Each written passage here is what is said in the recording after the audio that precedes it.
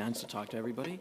So my name's Ohad, and I'm a longtime developer of computer graphics simulations, very intrigued by trying to simulate real environments, what causes people and the mind to sort of acknowledge simulated environments as natural ones and accept them, which is sort of in the core, I think, of what we're talking about.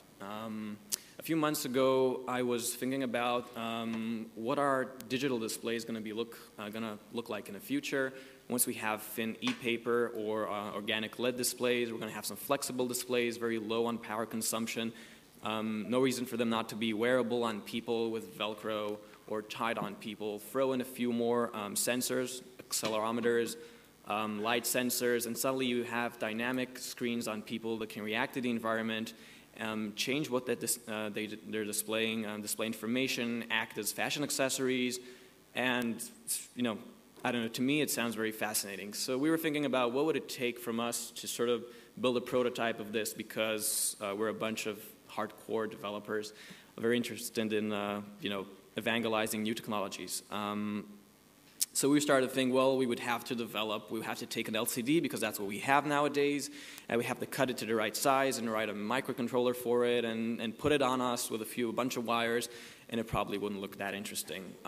Luckily enough, Apple came out with the iPhone, which has a very large display, all the accelerometers we need, and has recently been hacked, partially even by Tal Muscala, which is probably here in the audience. Yes. So what we've done is we've partnered with a developer called Ramon, which developed the first physics simulation software for the iPhone, and sort of tried to prototype what would a futuristic display, sort of interactive display, look like if we'd want to go ahead and make a fashion accessory out of it.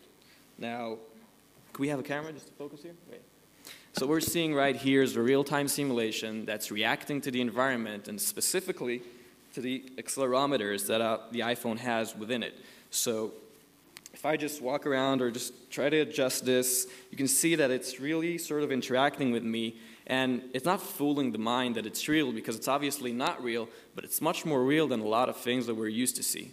And to be short and precise, what I believe is that physical simulation is much more important than being graphically accurate. Hopefully we'll be able to elaborate about that some more later, but I'll just sit down with this on me and hope that we turn this into a product one day. If there's a fashion designer around that's interested, we're looking for one.